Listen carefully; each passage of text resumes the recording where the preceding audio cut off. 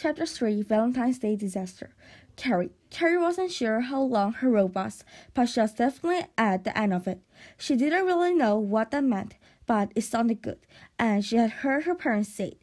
Her dad would come in after waiting in the car for too long and say, "Elizabeth, please hurry. I'm at the end of my rope." Carrie heard that a lot. Or when her mother was burn something in the kitchen, she would say, "I am at the end of my rope here." Carrie felt like she was almost out of rope because it was Valentine's Day and she couldn't decide what to wear. Yes, after days of listening to Ashley talking about her party and hours of giving her helpful tips, February 14th had finally arrived. Ashley's party was going to be a hit. Their mom had taken her to buy streamers and banners and balloons, and the whole family had helped cut out paper hearts, which turned out better than Ashley's first idea of snowflakes.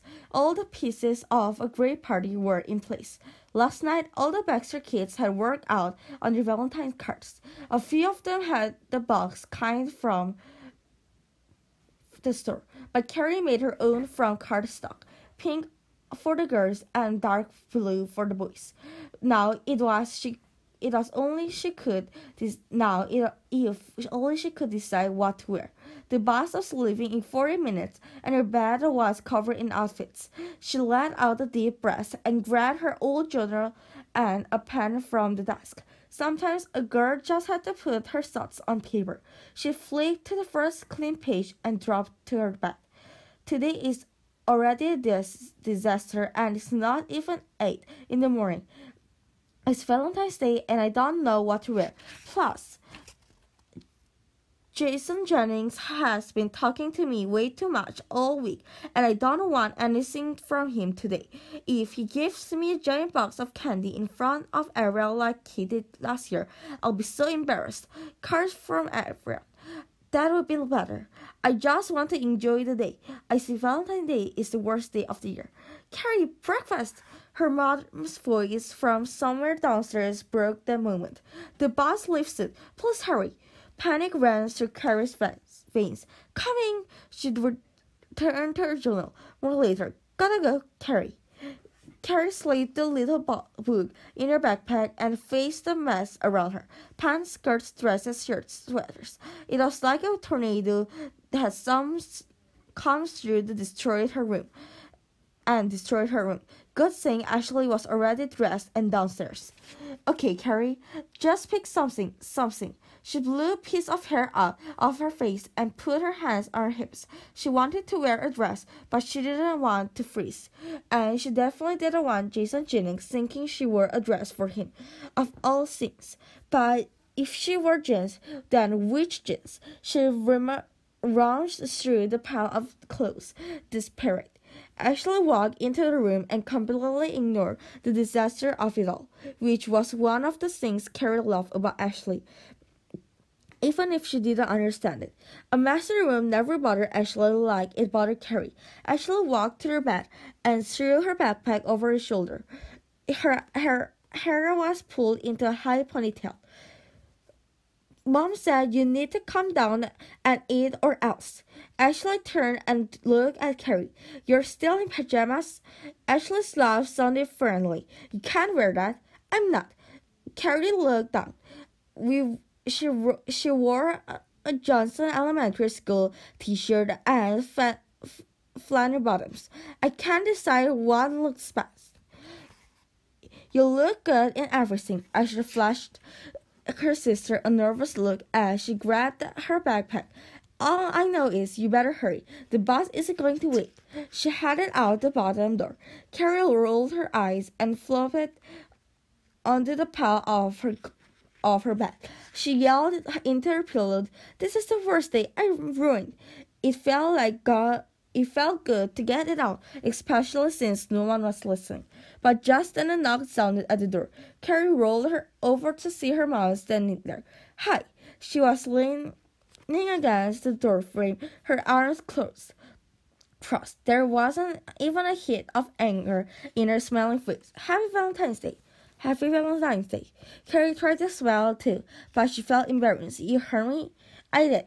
Her mom came closer and sat on the edge of the bed. She took Carrie's hand in hers. Ashley said, "You're stressed?" Carrie couldn't hide the truth a little. "You want to talk about it?" Her mom was in no hurry, even if the boss was coming soon.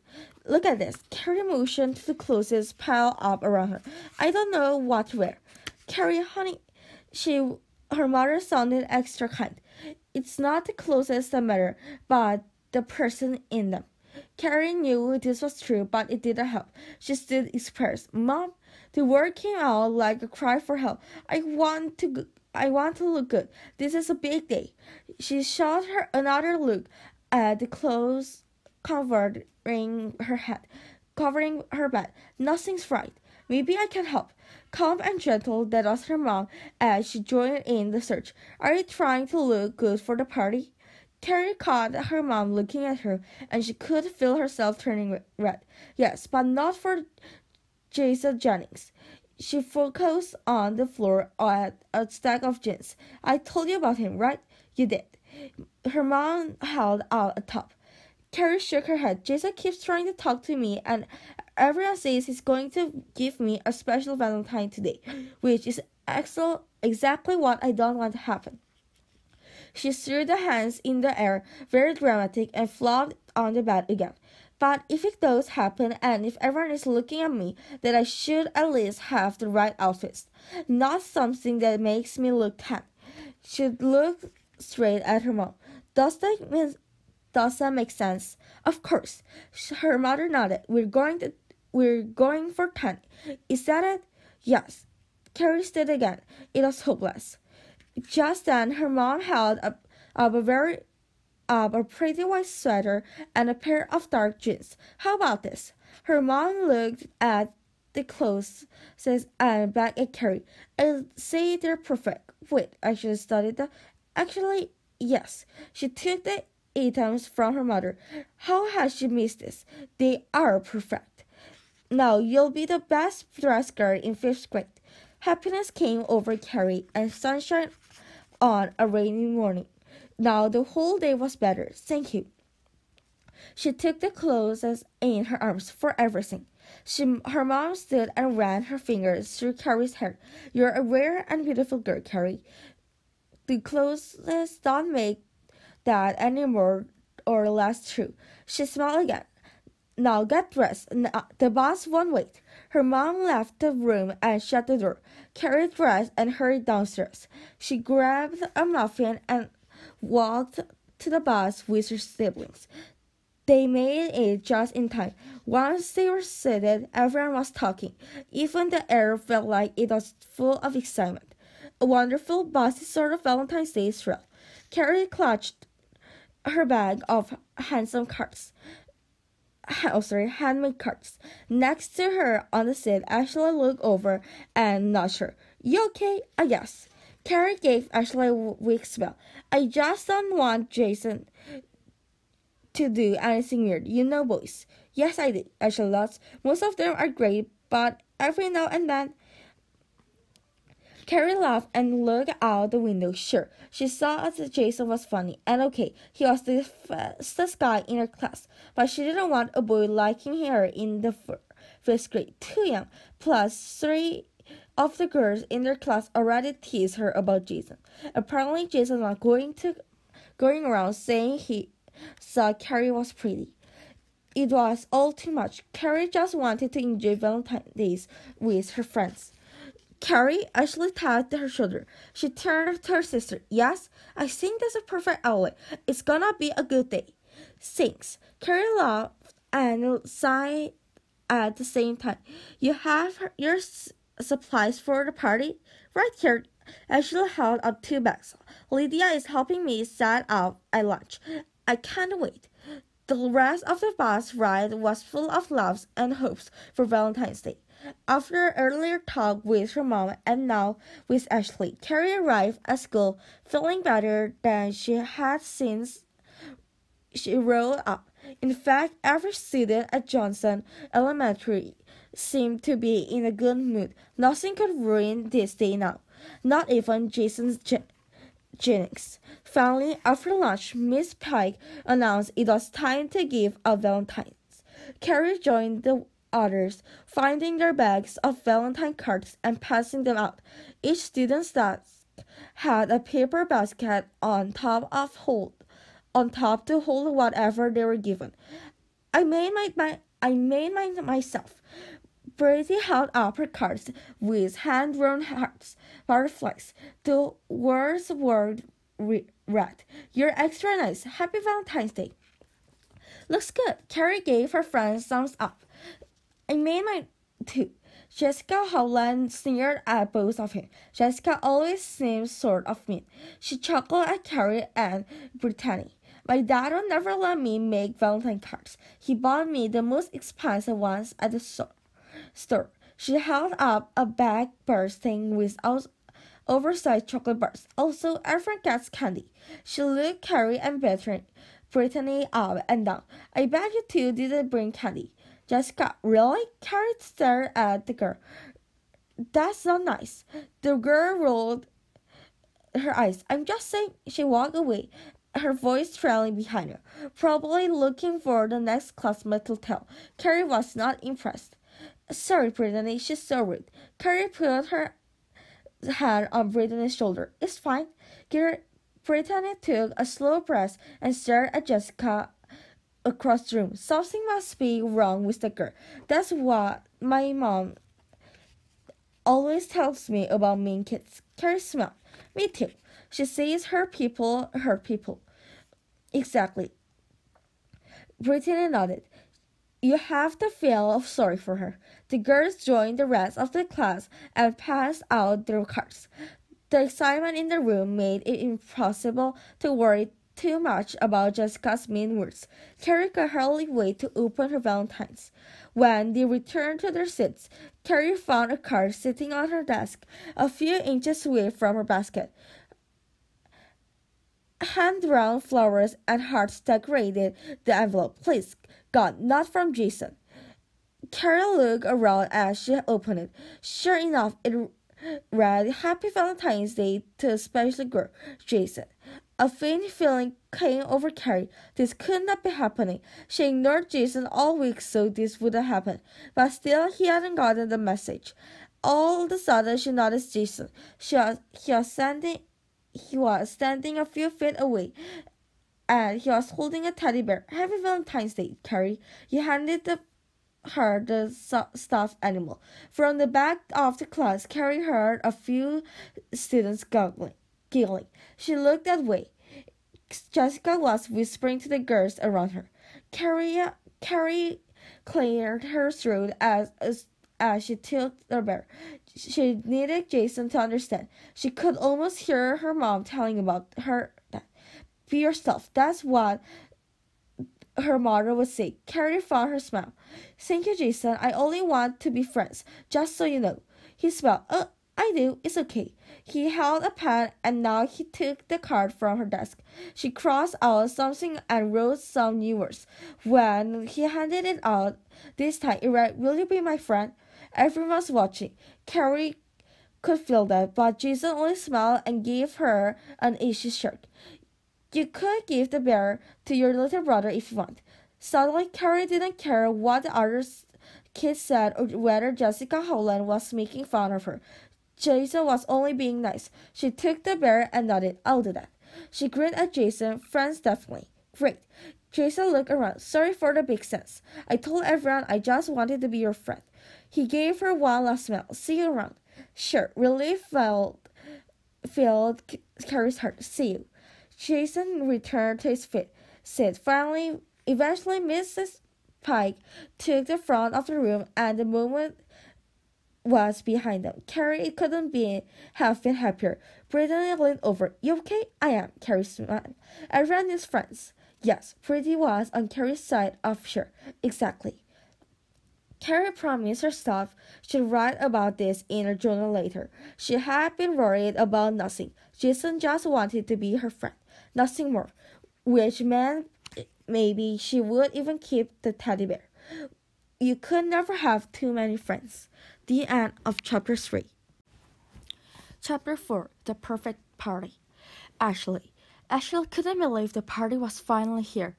She and Lydia, with Miss Wilson's help, stretched crepe paper in rows across the top of the classroom, and they tapped pink and red and white balloons in every corner. It has to be perfect. Ashley tied a string around a group of balloons near the doorway. It is, Miss Wilson laughed. You girls went way beyond what I expected. Over the last few nights, Ashley and Lydia had created paper bags for the classmates. So when Ashley finished with the balloons, she set one bag on each desk. Then Lydia sprinkled confetti hearts around each one, so every desk was super decorated. Next, Miss Wilson left to get plates and napkins from the cafeteria.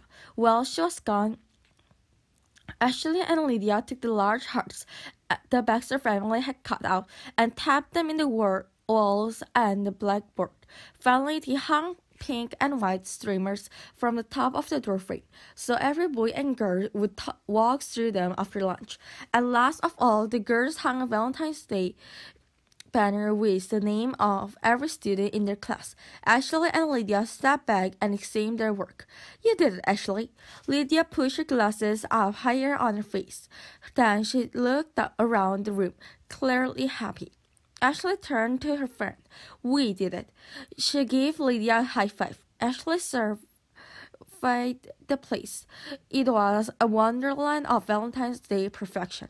Miss Wilson came in through the pink and white streamers and gasped, Girls, this is stunning! How exciting! She hurried the plates and napkins to her desk. I have a little gift for you too. She pulled out a little box. What is it? Ashley jumped in place a few times. Surprises were the best. Hold on. Miss Wilson laughed. She opened the box and pulled out 2 little heart pins. These are for you girls, the best party makers in 4th grade. She held the girls pin the hearts to their sleeves. They're beautiful, Miss Wilson. Ashley looked from their teacher to Lydia. It's official. We really are extraordinary. The bell rang and Miss Wilson checked her watch. Do you need anything else? Just as the teacher finished talking, a group of boys came into the classroom. Eric Powers in the late. Ashley winced a little. As far as she was concerned, that meant just one thing, trouble. Touchdown! Eric yelled before he even came the room. Then he tore through the doorway, ripping down most of the pink and white streamers. The boys who followed brought down what remained. Miss Wilson rushed to the pile of fallen streamers. She looked crushed. Boys, you look what you've done. I'll talk with you both in a minute. She began to pick up the streamers lying in a mess on the floor. It all happened so fast that Ashley didn't have time to be calm and breathe like normal. She picked up a handful of streamers and walked it to Eric. How could you? We didn't know. Eric threw his hands up like he was innocent. But Ashley wasn't buying it. You didn't know? Really? Well, you want to know something now, Eric? She threw a wad of streamers at his feet. You just ruined Valentine's Day. How could Eric do this? Ashley marched back over to Lydia, who was standing still, like she was too shocked to move. Ashley put her hands on her hips. We worked so hard. Yeah, Lydia sounded like she might cry. Everything is ruined. Ashley took a deep breath. She was mad, but she didn't want the day to be ruined, no matter what she had just told Eric. She looked at the boys who were now getting a lecture from Miss Wilson. I hope they get in big trouble. Ashley thought they deserve it. Eric came over, followed by the other boys. He looked right in her eyes. He was trying to be serious, but she could still see his smile. He wasn't good at hiding it. I'm sorry I ruined your decorations, Baxter. He swayed back and forth. Now I gotta stay after school every day next week and organize Miss Wilson's bookshelves. Ashley almost smiled at the news. Still, Eric did seem very sorry. It's Ashley. She crossed her arms. And I don't believe you. She turned her head away. He didn't deserve her attention. Hey, Eric took a step to her. I'm sorry, really. He tried to look right at her. I wasn't careful. Trust. He held out his hand. Ashley stared at him. She was still really mad, but it was important to forgive people, even enemies named Eric. Fine, I forgive you. She uncrossed her arms. She shook his head and then walked to the damage zone. Lydia was already there helping Miss Wilson. Boys, their teacher stood up. Come help, all of you. The boys did as they were told. They gathered the streamers and in a few minutes they them tapped back where they belonged. Lydia leaned close to Ashley and whispered, I can't believe you forgave him. It was the right thing to do. Ashley picked up the ripped banner which had also fallen when the boys rushed in. Come on, help me get this tape up again. Here, Miss Wilson bought some wider tape, and together the three of them tried to rehang the banner, but it didn't look the same. I'm sorry, Ashley. Miss Wilson put her arm around Ashley's shoulders. The room still looks amazing. Lydia nodded as she looked around. It really does. They were right. Ashley had to agree. The other kids wouldn't notice the banner and the streamers being slightly off. It was still going to be the best possible Valentine's party, and the class could have perfect fun without perfect decorations, because no one and nothing except God was perfectly perfect. Ashley's dad had taught her that. She smiled and took a deep breath. She felt better already. Finally, the other students came back from lunch. Every one of them walked through the streamers, slow and careful. Miss Wilson stood at the door and made sure they all got to their seats without taking any of the other decorations down. Ashley watched her classmates. Then she looked at Lydia. They like it. Lydia was studying the other boys and girls too. They love it. Sure, Ashley's decorations didn't go so planned, but the party was still a success. And her game pin and arrow on Cupid was a hit. Eric Powers was way far off from the target. Ashley and Lydia couldn't help feeling good about that after what happened earlier. At least now I know why you couldn't walk through the door without tearing down the streamers. Ashley said the quiet words so only Eric could hear him. You're a little clumsy. You got me there, Baxter. He grinned at her. I did say I was sorry, you know. I know, she lifted her chin, but maybe you shouldn't have done it in the first place, unless you really are clumsy. I'm not clumsy. Eric rolled his eyes. I'll pay better attention next time. At the end of the day, Ashley believed with all her heart that it was the best Valentine's Day party, better than she and Lydia had dreamed. Ashley knew it had a bit to do with her attitude. She thought of something else her dad always said. Sometimes you just need to be like a dog and let the water roll off your back. And her dad was usually right. As she sorted through her Valentine cards, she noticed that she didn't get a special one, like Carrie was worried about. Ashley was so glad. Better to have lots of friends in her class. It would be so embarrassing if someone like Eric Powers ever actually liked her and gave her some special Valentine. No, thank you. Also, the day was great because of the heart pin from Miss Wilson. Their teacher thanked them again as the bell rang that afternoon. It was a beautiful party. Miss Wilson looked at the two of them. You and Lydia were just the right people for the job. Ashley lifted her hand to give Miss Wilson a big high five. Then she changed her mind. Maybe not for the teacher. Instead, she gave Miss Wilson the biggest smile she had. Outside, she met her siblings by the bus. Everyone had a bag full of cards and candy. They climbed on and took their seats. This time, the students were quiet. The energy from the morning was all used up. Look tapped Ashley on the shoulder. Did you get a lot of Valentines? His mouth was full of chocolates. Valentines with an N. Ashley threw the letter N in the air with her finger. And yes, I got a few. She held up the bag of goodies. Look like you got candy. We did. We had the best party. Luke took the bag and rummaged through, grabbing a handful of chocolate. Look at all this. Don't eat it all at once. Ashley laughed, and then she turned to Carrie. She was dying to hear how her sisters that they had gone. Well, what happened? You first. Carrie bounced a little on the basket. Tell me about your party. Did everyone love it? They did. Ashley raised her fist into the air. It was perfect. Ashley felt her smile fall off, except the part where Eric Powers and his football buddies tore down half the decorations before the other kids got to the classroom. No! Carrie's eyes grew wide. That's terrible. Yes, Ashley didn't have anything else to say. It was over and she wasn't going to be mad about it anymore. Miss Wilson helped us fix it, so everything was okay. Ashley searched her sister's eyes. Your turn. First, Carrie unzipped her backpack and pulled out the teddy bear. I got this from Jason. Yes, just what you were afraid of. Ashley couldn't believe it. What did he say? He said he just wanted to be friends. She looked at the bear, and that I could give the bear to Luke. In the seat in front of them, Luke spun around. You got me a bear. Carrie laughed. I'm going to keep it, but Ashley lowered her chin and raised her eyebrows. You're keeping it? That's what you do, right? Carrie looked at the bear again. If a friend gives you something, you keep it. Ashley was shocked. Since when is Jason your friend?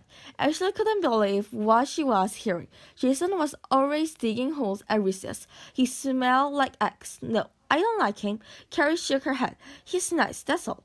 Carrie looked at Ashley as a friend. So then what's wrong? Ashley felt like Carrie wasn't telling the whole story. She was so quiet. Carrie thought for a bit. She did that a lot. Then she looked at Ashley. Well, unless he was talking to Jessica and Katie. So it felt like he didn't really mean it. Like he has lots of friends, nothing special. Ashley crossed her arms. How could a boy do that to her sister? Give her a big friend gift and then be friends with other girls at lunch. So rude. Some boys ruin everything. Lydia said that earlier. I think it's true. Carrie giggled. Sometimes, I guess. As they got off the bus, Ashley spotted their dad waiting by his car. Daddy! Ashley ran and jumped into his arms. He picked her up and spun her around. My little princess. Their father was tall and strong, full of energy and happiness, like always. He set Ashley down and then he picked up Carrie and then Erin and treated them the same way. Luke was lost and their dad hugged him and gave him a high five. Then one at a time he handed Ashley and Carrie and Erin each a long stem red rose. Happy Valentine's Day to my favorite girls. He shoved Erin into his arms. I gave one to Brooke and to your mother earlier. He looked at Luke and pulled out a chocolate bar from his pocket. And I couldn't forget about my little man. Happy Valentine's Day, Luke. Luke's eyes grew wide as he grabbed the bar. More candy. Thanks, Dad. He tore open the wrapper and started eating. Erin studied his hospital work badge. Did you help lots of people today, Daddy? Yes, their father nodded, confident. God always gives me eyes to know how to help them. Ashley smiled, proud. Her dad was the best doctor in the world and really good at helping people. Guess what? Ashley's dad's eyes danced from her to her siblings and back again. He was really excited. I'm taking Erin and Luke to the movie, and Mommy has a surprise for you older girls at home. Ashley was confused. A surprise? Better than going to the movies? She put a thumb and a finger on her chin, like she was solving a mystery. The movie sounds fun, Daddy. Can we go? Dad winked at her. I think you like this surprise. He helped Erin and Luke into the car. Then he kissed the girls on their cheeks and sent them on their way. Ashley looked at Carrie as the car drove off. I guess we should see what Mom's doing. The girls walked down the road toward their house, the snow crunching under their feet. Ashley thought about the surprise. Maybe it's brownies. No, Carrie kept her eyes straight ahead. She makes those all the time. True. Ashley kept walking, waiting for other ideas to come. Of course, that has to be it. Carrie stopped and looked at her. She blinked a few times. A horse? Where would it sleep? Ashley didn't hesitate. The murder, of course. I don't think so. Carrie kept walking and Ashley stayed ride with her. You need a barn for a horse. Yeah, but I've been wanting a horse for a year at least. Ashley paused. I was going to name her Frenchie. Also, I've been thinking, and I want our soccer team to call the Mighty Dolphins. First, Carrie shook her head. Mom did not buy you a horse. A smile flashed on her face then, and second, I love the name, Mighty Dolphins. Even though she brought up the team name, Ashley couldn't think about soccer. Not when she was wondering about the surprise. She sighed. Maybe it wasn't a horse. So then what was it? When they made it inside, the house smelled wonderful. It like vanilla cake, and pretty music played softly from somewhere. Ashley and Carrie took their shoes off, and Carrie hung her backpack. Ashley did the same. She wanted to be extra careful not to upset her mom, especially when she had a big surprise planned. Just then, Brooke came through the door. She looked like she'd been crying. I saw you be home by now. Carrie spoke first. What's wrong? Everything. Brookie hung her bag on the third hook and sniffed. I guess in middle school not everyone gives Valentine cards. Her eyes filled up. I didn't get a single Valentine from any boys in my class. I'm the only one. What? Ashley couldn't believe it. Why? They don't like me. Her voice was frustrated and said, obviously. Ashley didn't know what to say. How could that happen? At Candy Middle School, everyone loved Brooke, even the teachers. She was the perfect student, just like Erin. I'm sorry, Karen reached for Brooke's hand. That's rotten. It really is. It doesn't matter. Brooke sniffed again. I hate Valentine's Day. Ashley held out her bag of candy. You can have some of mine. Brooke let out a laugh, and that was more like a cry. Thanks, Ash. She took a piece of chocolate. Where's everyone? Just then their mother came into the entry. She didn't notice Brooke's expression right away. Instead, she motioned to the three of them. Follow me. She looked like she was holding in a secret. Happy Valentine's Day, girls. Whatever the surprise was, they were about to find out. The end of chapter 4.